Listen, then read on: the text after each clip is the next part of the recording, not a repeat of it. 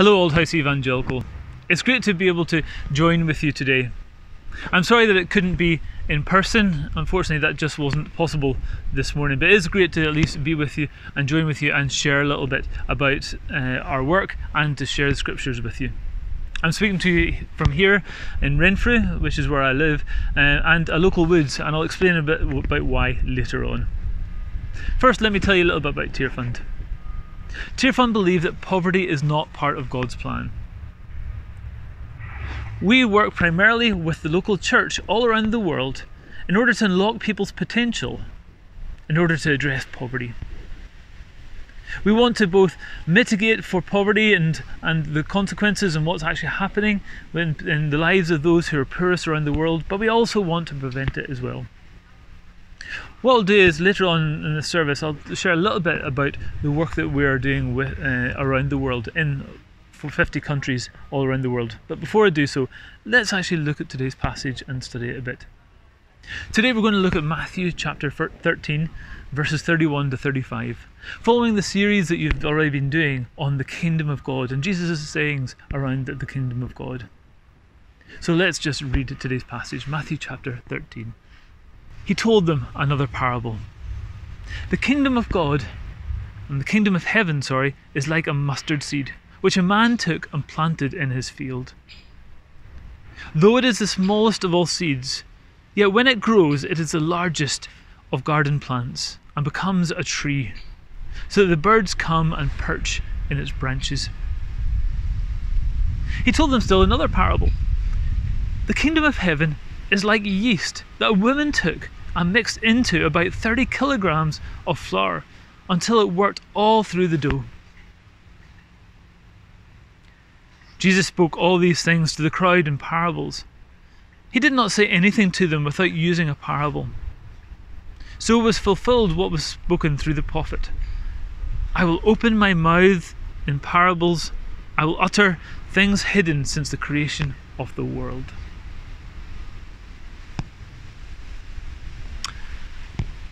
A number of years ago, in 2014, I remember being at Ibrox Stadium. I'm not a big football supporter. I don't often go to football matches and watch them. For me, I prefer a game of rugby. But I was sitting in Ibrox Stadium in 2014 and I was watching rugby. And you might remember that the Commonwealth Games were here in Glasgow in 2014 and the Rugby Sevens were being played at Ibrox. I just remember being there and being a part of the crowds. And you had unusual games being played. You had people like New Zealand playing Barbados, or South Africa playing Trinidad and Tobago. Some of the biggest teams around the world, like New Zealand, playing teams that you never would associate with rugby, like Barbados.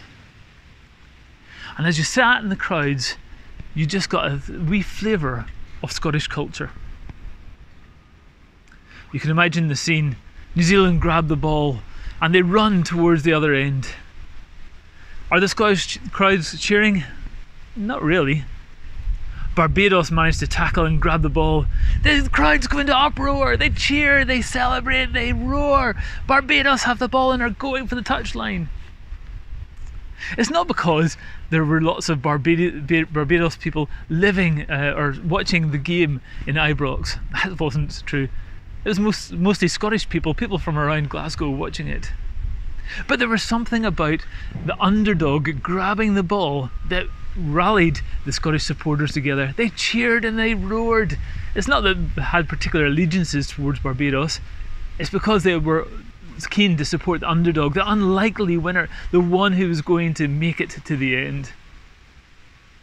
As we look throughout the Bible, we hear all sorts of stories about the underdog who is defeating and the champions, the victors, and then they're becoming the greatest even though they're the smallest. We think of stories such as David and Goliath. David with just a couple of stones in a sling.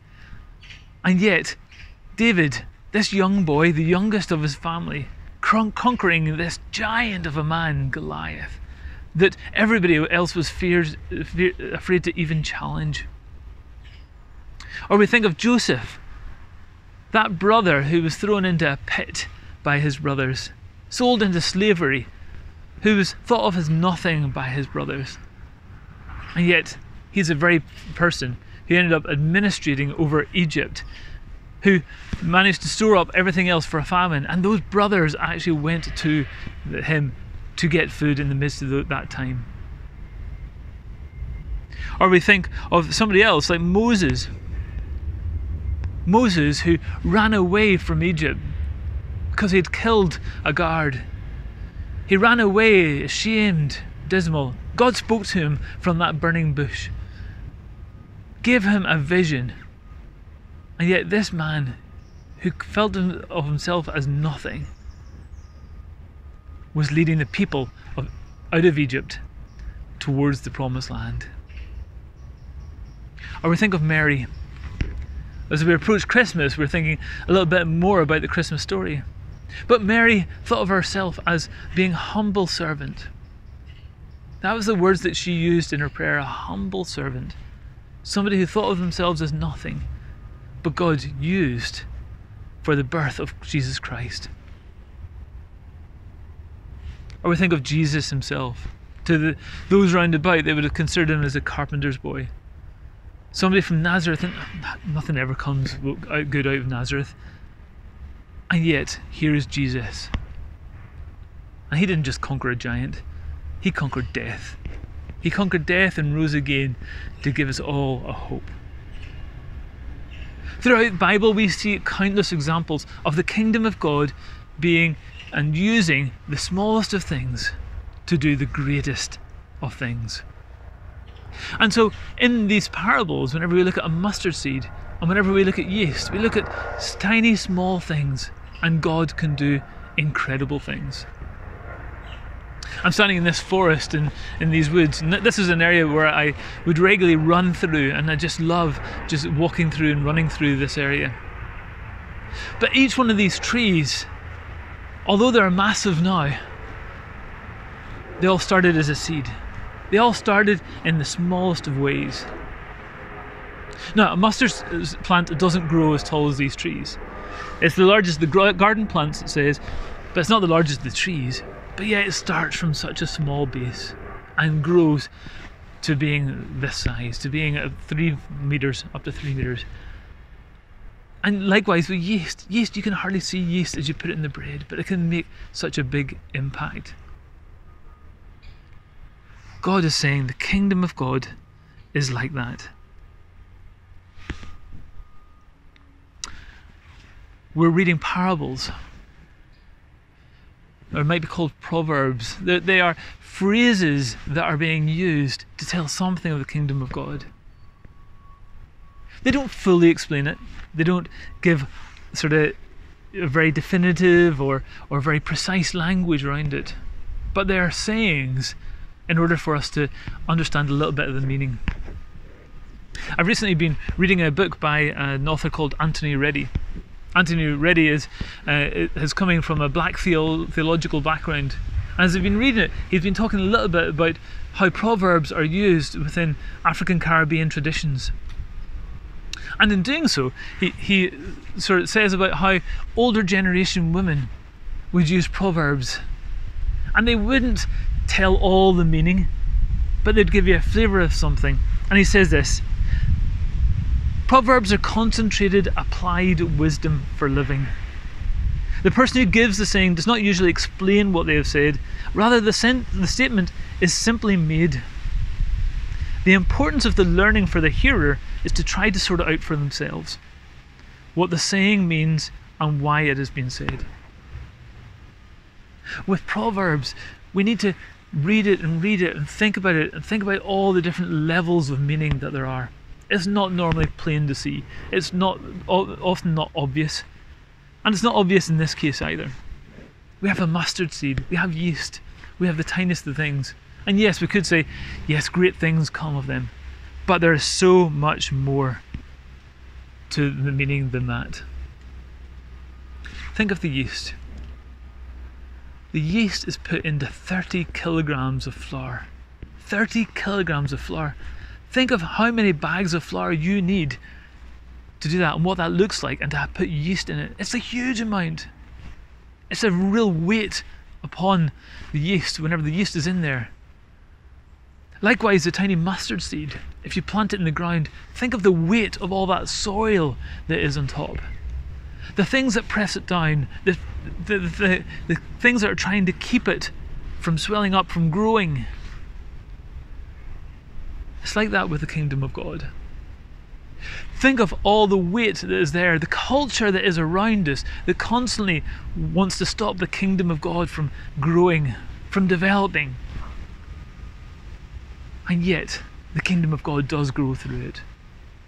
It's counter-cultural, it's subversive, it's doing something against all the forces that are there that are trying to keep it back. That is a little bit more of the meaning behind the mustard seed and the yeast. As we understand a little about what it means to be countercultural, I want you to watch this short clip. It's about Tearfan's theory of poverty and why poverty exists. But it explains a little bit about the culture that we've got into. What are the forces that are trying to stop the kingdom of God? And what does it mean for us to try and build out of that? How does the kingdom of God grow in a subversive way, in a countercultural way, against the forces of the worlds round about us, the culture round about us? Please watch carefully this clip. It's annoying how easily we break things. What good is something that's broken? And what about the things we break that we can't throw away? The people we hurt, the situations we mess up, the unjust structures that we ignore, the ways we exert power over the poor.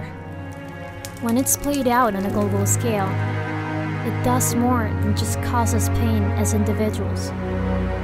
Communities, cities, nations suffer and struggle, compete, and even fight. And this brokenness damages the planet itself. We are careless with this precious earth. We are greedy for all it gives. Natural resources are used up and fought over. The earth groans and suffers. This brokenness is where poverty comes from. Poverty isn't just a lack of money. It is a deep brokenness in the world that we experience in all kinds of ways. In hunger and insecurity, thirst and a lack of education, loneliness, sickness, violence, and hopelessness. Our relationships with each other are damaged.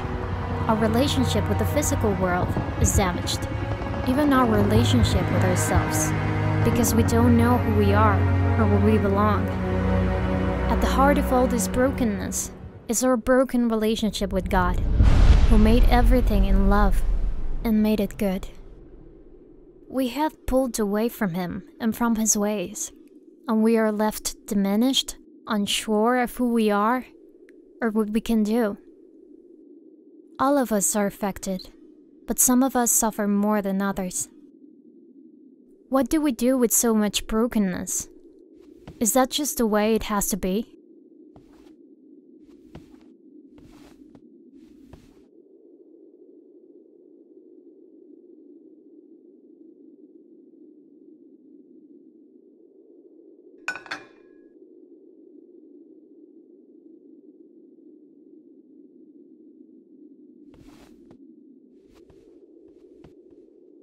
We believe that God has always been interested in mending things. And in Jesus, God came close and showed us how.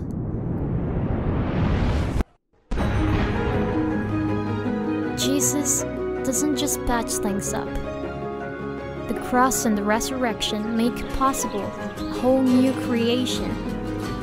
Not by throwing the old things away, but by redeeming and restoring them. And as we continue to be restored and healed, and our relationships are restored, God invites us to join His work. We get to be a part of the ministry of reconciliation and restoration. and it transforms all of those broken relationships. With others, with the physical world, with ourselves, and with God. It's a ministry that is bigger than us. This is God's story and God's work. And one day, we believe it will reach its climax, when Jesus returns and ushers in a life of wholeness for everyone once more.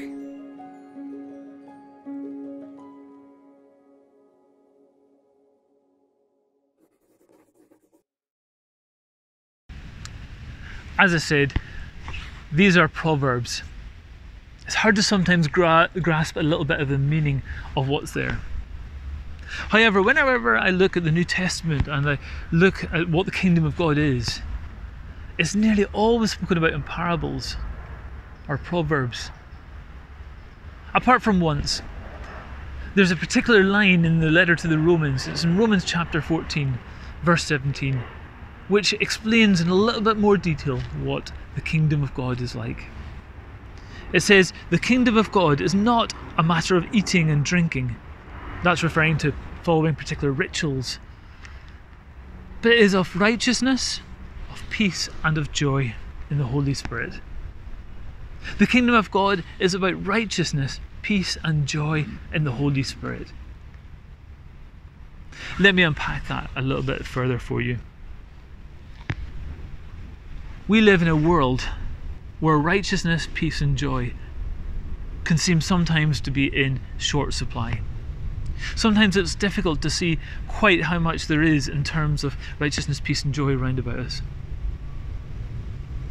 Let me take one at a time and look through this. Let's think about peace to start with. As I said at the start, Tearfund work in about 50 countries around the world. And in many of those countries we're working in fragile states. Areas where there might be political turmoil, or where there might be war or conflicts going on. And we find that thousands and hundreds of thousands and millions of people end up as refugees or internally displaced as a result of conflict around the world. If I think of places like Cox's Bazar in Bangladesh, where many Rohingya refugees came out of Myanmar and settled in that place. Those camps are massive, hundreds of thousands, and people are living shoulder to shoulder, literally just a sheet of tarpaulin separating houses. Tearfund are working in areas like that in order to at least try and bring some sense of peace to those that are living there. We might not be able to solve the conflict, might not be able to work towards that, but in living in those conditions we can give individuals and families and communities a sense of peace that is there. Many of the people living there have been worried about the coronavirus pandemic, as we all have all around the world. But if you live in a situation where you're living so close to other people, you don't have good water supplies or good sanitation, you don't have proper toilets, you don't have soap, then actually your fears are going to maximise. So Tearfund have been there trying to install water supplies in various forms, trying to provide soap to local people, giving them information and messaging, and providing PPE equipment. And we've been doing that in other places around the world. There are many Venezuelan refugees who are living in Colombia, and we've been doing the same there, as well as giving food parcels and other essential items to them. That's what it means, in some ways, to bring the kingdom of God against the culture that is there. It's about bringing hope, bringing joy, a mustard seed of joy into that situation. Whenever I think of joy, I also think of a story of whenever I met a woman called Mariana in Rwanda. Mariana had actually been living there, and she didn't have any money. She was as poor as you can get. She couldn't even afford the soap. And because she couldn't afford soap, her personal hygiene obviously went down, and she felt embarrassed and ashamed. And so she just didn't leave her house. She became a hermit, not interacting with anybody in the community for anything. She felt hopeless, and all those round about her thought that she had aged by 20 years. She was 61 and everybody thought she was in her 80s. the church reached out to her.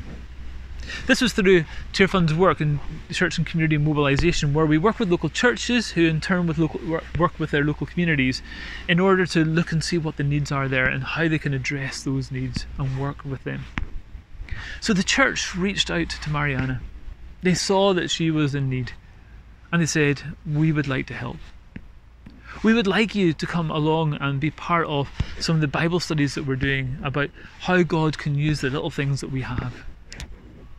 Come along, learn about it, and we hope to help you through it. She came along. And in fact, her small group that met together actually appointed her to be the leader of the group. She didn't know what to say. She was embarrassed. She was embarrassed enough being there, never mind being appointed as leader of the group. But what happened from there was that she was able to actually work alongside the group, and they all pulled some of their resources together and provided a fund in which they could give out loans to members of the group. And in giving out loans, she was able to get a small loan to plant some sorghum. And sorghum's a plant in which you can make juice from. And she did that. She made some sorghum juice and she was able to sell that to the local community and sell it at the market. And she was able to start bringing in income, and she was able to buy soap. Whenever I met her, you should have seen her, the joy on her face. Here's a picture of her. And you can see that smile. In fact, we actually had one of the MSPs out with us, Jeremy Balfour, and she literally danced with him with joy at what God had done in her life through the local church. A mustard seed of joy in that situation was just remarkable. In a situation where things looked so bad for her, things looked hopeless for her, and yet the church was able to bring that joy. The third area is righteousness. What does it mean to bring a mustard seed of righteousness? Well, righteousness is actually a quite complicated term for us in English. But actually, if you take it back to its original translation is justice. It's about bringing justice. The word dikaiosunu is the Greek word that is used there. And we know that we live in an unjust world. We see it all the time in various forms. But one area of injustice is through climate injustice. We find that actually the poorest around the world are those most affected by climate change. But the causes of climate change are directly related to those of us in the Western world who are constantly using energy, who are flying places ordinarily if we're not in a pandemic, driving our cars, who are generating heat, who are using our mobile devices, who are using all sorts of things that take up energy and are actually putting carbon products into the air and causing the climate change. That has a huge effect on people around the world. We're just going to watch a short clip of somebody called Orbisa. And Orbisa lives in northeastern Ethiopia, in the Afar region. And as we watch it, we'll be able to see a little bit about the effect that climate change has had on her and how we need to have some climate justice in the world. Please watch this. Your neighbour is thirsty, but there is a solution and there is hope. For many people in the north of Ethiopia, the impact of climate change is devastating. They used to expect rain up to 4 months a year, but now it only falls in August. People don't have enough water to survive. It is an issue of life or death. And for families like Orbisa's, everyday life is a real struggle. My name is Obisa and I have 9 children. Life is very challenging here. We have no food and are dependent on our livestock for our livelihood. Whenever there is no rainfall, our animals die as there is no grass or water. This affects our lives significantly. We will not get money or have milk to drink. We have no other option. When it rains, I only need to walk 5 minutes to collect water, but these water sources are now dry. Every night, I walk for 10 hours to collect water from a lake. The walk is dangerous. I can face wild animals such as hyenas and leopards. The water I collect is not sufficient. I am only able to collect less than half of what my family needs each day. We need most of it for drinking, but sometimes it is not enough, and my family has to go to bed thirsty. I feel extremely sad whenever I cannot provide water for my children. It hasn't rained for 6 months, and I don't know when it will rain next. It is God who knows when the rainfall will come. I worry about my children and my family. I worry about the small livestock which are remaining. I feel worried whenever I think about the future. If we could get water access in our village, this would change things for me. This is the first and most important thing that would give me hope. Orbisa's story is sadly all too common. Forced to find any kind of water, more people are getting sick, and their livestock, their only source of income, are dying due to lack of water. Because of climate change, the area has become even more dry and arid, like a desert. People are suffering, and many are giving up hope. But there is good news. Tear Fund is changing lives by working with local partners to set up solar-powered wells that will provide clean water closer to communities. This will help to restore hope and give new life for all who live there. In the last 10 years, droughts are increasing from year to year. Availability of water is very, very difficult. Tear Fund has started now working with FSA, saving lives by creating access to potable water, drilling boreholes and developing water supply systems. The greatest joy and happiness we could see in communities is when they get water. Lives are being changed and they are seeing the love of Jesus. When we provide water for these communities, we are changing the lives of the coming generations too. The young people, the children, their lives will change definitely when we provide water for them. Please donate now.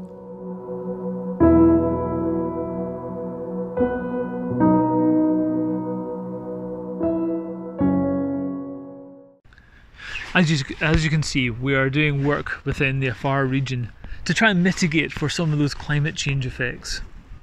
For somebody like Orbisa, where there's a river 5 minutes away from her, but climate change has caused it to dry up most of the year round, that she needs to go and walk 10 hours just to get water.